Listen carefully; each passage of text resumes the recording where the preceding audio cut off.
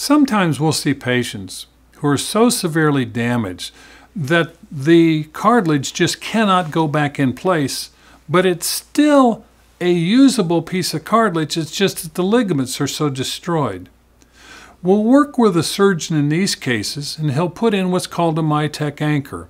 A MyTech anchor is a small titanium anchor that goes in the back of the ball, and what it does is it allows us then to take that piece of cartilage, put it back up into the proper position over the top of the ball, and then using things called sling sutures help hold that cartilage in place.